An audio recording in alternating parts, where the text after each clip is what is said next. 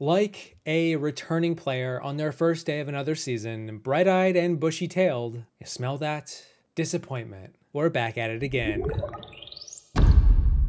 Internet, let's talk about my next 10 disappointing returning players in Survivor. You may have noticed that in the 1.0 video, I didn't mention Season 20, Heroes vs. Villains. Well, let's change that. The first disappointing returning player on this list is the first boot, Sugar, who was unanimously ousted in the premiere episode. A fun little bit of history here, I went into this season rooting for Sugar more than anyone. The last season I had watched was Gabon on a binge as I hastily caught up in my pursuit to watch every season before Heroes vs. Villains. And so, when Sugar went out first after crushing it in Gabon, yeah, I was left wanting. But Sugar was never really a strong player, and I kind of have to reason that being the first boot of an all-returnee season is a little different than everyone else. Someone has to go first and disappoint me. And knowing that, her exit didn't really sting as much. I also kind of felt like Gabon was a nice single-season story arc. But yeah, she's in my top 20. And Sugar, she just start chatting up again. And not whispering, but chatting up loud. I'm being flirted with, but I'm just not interested. Wherever I'd go, 2 seconds later, she'd show up there. She's becoming a bit annoying. First person voted out of Survivor, Heroes vs. Villains. Sugar. Sugar? The tribe has spoken. Heck, you know what? Let's just rattle them off. My next 2 returning players are also from Season 20, and they are Stephanie LaGrossa and Randy Bailey, from the Heroes and Villains tribe. Stephanie was a huge presence in Palau Season 10, one of the biggest players in Survivor history, and she nearly won the game the next season in Guatemala. So she's coming back as this bona fide major hero, and then she goes after 2 episodes. And she's ingloriously sent out with James just mad at her. Stephanie was out of her element, and like outside of her pitching her restaurant at the reunion, I just can't say that I got much else from this return. Tom Colby and myself could pull in Suri and Candace. Maybe I am safe and we're gonna get our 5 strong and come out of this all right tonight. Second person voted out of Survivor, Heroes vs. Villains. Stephanie. Steph, the tribe has spoken. Just some advice. Next time y'all lose a challenge, a little less cursing off your tribe might help. The third boot of Season 20, Randy was a major villain in Gabon who scorched the earth, took no prisoners, and didn't really care about what anyone thought of him. And he still doesn't to this day. He probably doesn't care what I have to say either, but pretty much we got none of that in Heroes vs. Villains. Yeah, he did throw his buff in the fire, we did have that, and I like that. Randy was just another case of early boot-itis. There just wasn't enough screen time to propel Randy to the spotlight. And then you couple that with some of the biggest characters in Survivor on his tribe, and you're left with a season with Randy being the least memorable villain on a tribe full of villains. And if you had just watched Gabon, you would find that difficult to believe. Parvati is a threat right now, but if we overlook her, we could all pay dearly for not taking care of business right now, and by taking care of business, I mean getting her out of here as soon as possible. Third person voted out of Survivor, Heroes vs. Villains. Randy. Randy, the tribe has spoken. The fourth returnee on my list was briefly mentioned in the previous video, and that is Eric Reichenbach from Season 26, Karamoan, Fans vs. Favorites 2. Eric went from being a major fan to a returning favorite, which was always a narrative arc I was hoping we'd see. He was also the one player, other than maybe Natalie, that I wanted to see return from Micronesia. How would he fare after being duped by the Black Widow Brigade? What had he learned for his second go-around? Would he become as lethal as the players he was sized up against in his first season? Well, the answer to all those questions is irrelevant because Eric was barely on Karamoan in the first place. Just like Brenda, Eric was nearly invisible for most of the season and only emerged at random times to tell us that he was kinda just chilling. That was his strategy. He wanted to lay back and win, kind of like Luigi in that Mario Party gif. And to be fair, he reached the final 5 and almost won, if not for a bad reaction to some penicillin. So there's that. I think that's also probably why I'm not as disappointed with him as I was with Brenda, although they're both in my top 20 either way. That final 5 barrier will never be breached. Brother, after 36 days and your second time playing, your second time, you started as a fan, you ended up as a favorite. You're not going to finish this one either. I wouldn't have wanted to share this with anybody else. Thanks, Stephen. So proud of you, I really Eric. consider you a friend. You're a challenge monster now. That's a You gotta take up the reins. Yeah.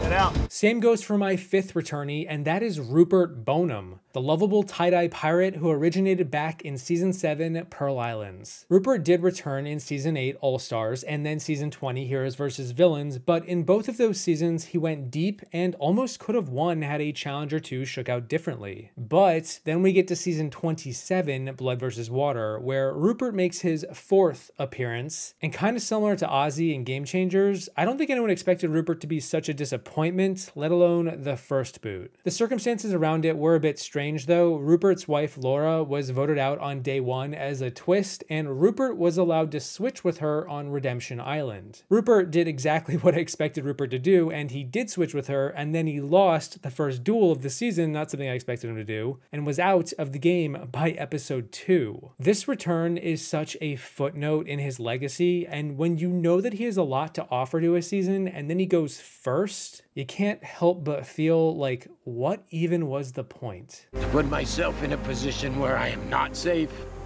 is killing me. But I would rather have myself in this position than I would my wife. Laura deserves to play the game. Rupert. I can't believe it. First one out. Never went to tribal, never got a vote. Rupert, grab your stuff. Throw your buff in the urn on your way out. It is time for you to go. Which leaves me with my 6th returnee from the same season, Blood vs. Water, and that is Kat. Which might shock some of you, given she became infamous for her post-elimination cries about not being dateable because she didn't make the merge. The problem I have with Kat on this season is that is about all that she was good for this season. Kat did not go to tribal much. She voted in the majority the one time that she did. She wasn't a power player and then was switched to a female-led swap tribe and was the first one voted out. Unlike the BLT that she bought at the auction in her first season, there is little to chew on this time with her return, and I'm just very much left wanting. And I know she has the capacity to be a fun character. We just didn't get much of it this time. 6th person voted out of Survivor Blood vs. Water. Kat. Kat, the tribe has spoken. I think I'm more worried about it. I feel like Hayden's gonna be so disappointed. No one wants to date someone who doesn't make the merge. But he's gonna dump me.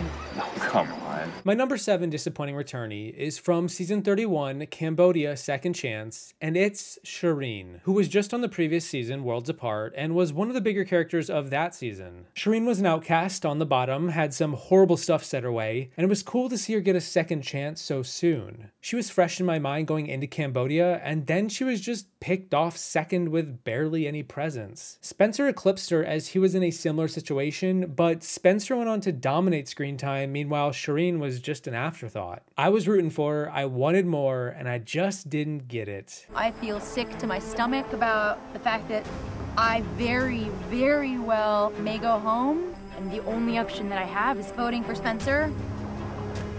I don't want to vote for Spencer. 2nd person voted out of Survivor Second Chance. Shireen. Shireen, the tribe has spoken. Following Shireen on the same season, Cambodia, it's Monica, who originally played on Season 19 Samoa. Monica was one of the 2 more random female picks of the season alongside Kelly Wentworth. There was this notion going in that she was a big question mark and hopefully she would surprise us. I mean, heck, she got Russell Hantz to sweat a bit on her first stint, and that's pretty noteworthy given he kind of ran the table when her tribe merged with his. I didn't expect a lot from Monica, but was hoping for the best, and then when I saw Kelly Wentworth give us gold and really play her heart out, I couldn't help but feel like Monica was paling in comparison. She got into a disagreement with Kimmy over clams. Yeah, she's in my top 20. I'm not living day to day. I'm more looking at the end of the game, and I still have to keep my options open. She's a snake in the grass. Yeah. She's a snake in the grass. We gotta, the 3 of us, blindside Monica. In a sense, Monica and Wigglesworth are liabilities in the same way. You can't count on Monica at all. She's gonna flip and flop all over the beach. So it's hard to weigh which one is more dangerous. 5th person voted out of Survivor Second Chance. Monica, need to bring me your torch. Monica, the tribe has spoken. Number 9 is from season 38, Edge of Extinction, and oh boy, as much as I enjoyed the actual episode of Aubrey's ouster, how the editors framed it mostly from her perspective, I can't deny it was unfortunate to see her leave so early and in such a disappointing fashion. Blindsided with an idol and an extra vote in her pocket, completely snowed by the newbies, Aubrey was the woman who many argued for years should have won her first season. The controversy that arose from her loss was massive. And then she returned as a captain of her tribe alongside Joe, and it just didn't pan out. It got the best of her. I'm used to playing from behind, and I don't know how to play when I have cards in my hand. I almost don't know what to do when something somewhat positive happens in this game. And I feel like that means I'm gonna be voted out tonight.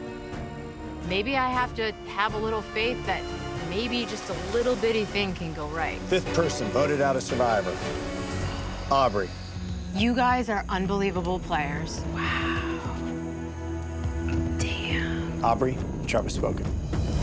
And then lastly, we finish it off with the most disappointing returnee from season 40, Winners at War. Because even though I don't really want to do it, at least one winner had to make this top 20, and they did. I'm not talking about Natalie, who was the first boot, but then came in second. I'm not talking about Amber, who is technically first in the boot order, who mostly showed up to play for Boston Rob. It was sweet and kind of fitting for her 3-season arc. I'm talking about the winner of season 11, Survivor Guatemala, Danny Boatwright. I have said several times before that Danny is one of the most underrated winners in Survivor history, and she played a very impressive winning game. ...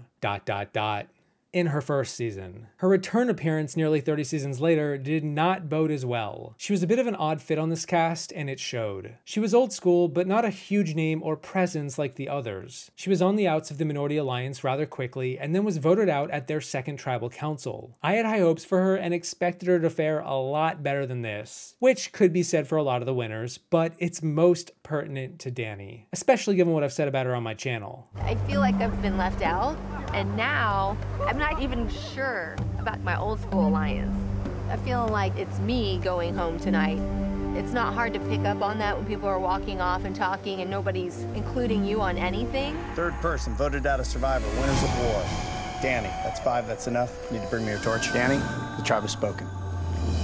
And that's it. Those are my top 10 most disappointing returning players in Survivor 2.0. Or it's the second half of my top 20. Drop the dot, keep the 0. Regardless, let me know of any other disappointing returning players who I may not have mentioned, but definitely disappointed you. I know there's definitely more out there. Another thank you to my patrons for returning again, and maybe even surpassing Boston Rob at this point. Thank you all for watching. I hope you enjoyed the video. Don't forget to drop the ball on your returning appearance on your way out, and I will see you in the next one, once I maybe consider making a video on the top 10 least disappointing. Look, I'm gonna reason with you. Francesca gets voted out first twice. The bar was so low, literally could not be disappointed. Impossible. She kind of made Survivor history for maybe not the best reason, but she wasn't voted out first this time because she's a bad player. She was voted out because she's a huge threat. I mean, I definitely saw the humor of the situation because it is pretty funny. I guess I have a lot of potential at Survivor, which is going to remain unrealized.